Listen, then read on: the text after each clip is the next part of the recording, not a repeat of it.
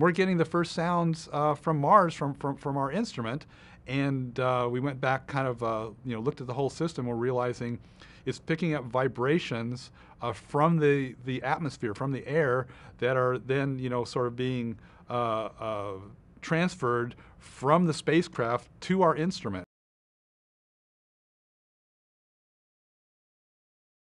So the sound comes in, which are pressure variations. They vibrate these big solar panels on the spacecraft and other components as well.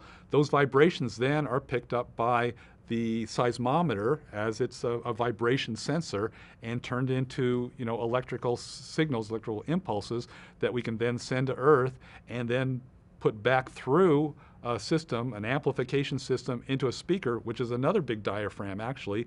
That speaker then moves back and forth and recreates the pressure pulses, the pressure waves that we're sensing on Mars.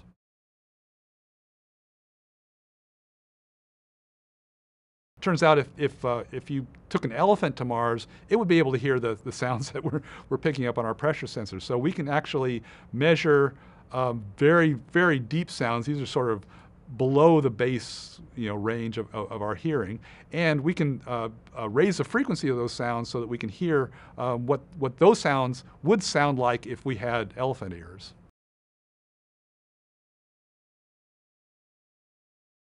We checked out our microseismometers, and when we saw, or when we rather heard, what we had recorded, we realized that we were in fact listening to the first recording of the vibrations of Mars, the sound being picked up by the solar arrays and transmitted through the spacecraft to our sensors.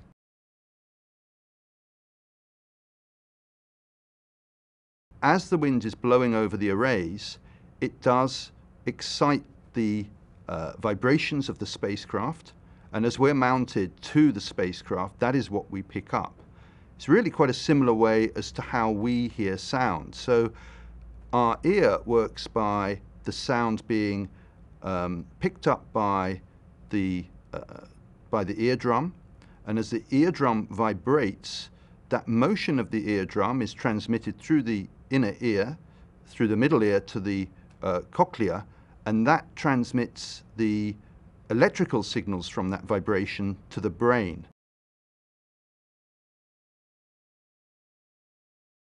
Sound itself is oscillations in the pressure, variations in the pressure of the air between you and me. So my voice is shaking the air and making little compression waves, and they propagate out and they hit your ear, and you perceive that as sound. That can happen over a wide range of frequencies. Our human ears respond to something like 20 or 30 hertz, 20 or 30 oscillations per second, up to something like 15,000 to 20,000 oscillations per second. Our sensor only records up to 20 hertz, 20 oscillations per second. So it's just below where you can hear with human ears.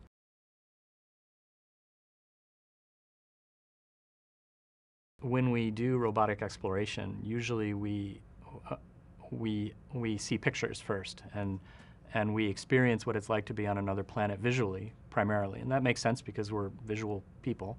But at the same time, when we go to a new environment on Earth, part of our experience is listening for what we hear. Go up in the mountains and the sound is different than when you're on a busy street corner. So this is great because we're now on Mars and we can actually listen to what it sounds like when you're sitting there on Mars on a warm sunny afternoon, and you're hearing the wind buffet come by your ears, and you hear it whistle in your ears a little bit, and then it's calm a few seconds later and you don't hear that sound, and that's what we're hearing on Mars.